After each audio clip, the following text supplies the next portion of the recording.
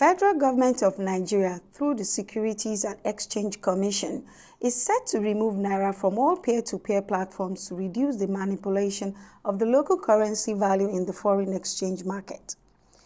This in a bid to push naira upward due to its struggle with unstable value over the past months. Imomotimi Agama, the SEC's Director General, disclosed this during the interactive session with the Nigerian blockchain industry. This is expected to be part of a couple of regulations that will be rolled out in the coming days. According to him, this is one of the things that must be done to save this space while seeking the cooperation of the stakeholders. He added that the Commission is updating its guidelines in the hope of ensuring best practices.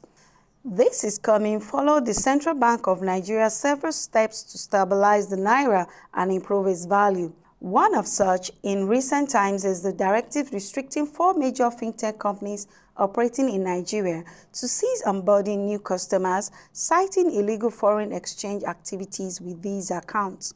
The affected companies are Kuda Bank, MoneyPoint, OPay, and PalmPay. In its defense, representative of 2 of the companies explained that majority of bank accounts that are connected are with commercial banks. 1,146 bank accounts have been frozen following a court order secured by Economic and Financial Crimes Commission (EFCC) after it has conducted its preliminary investigations.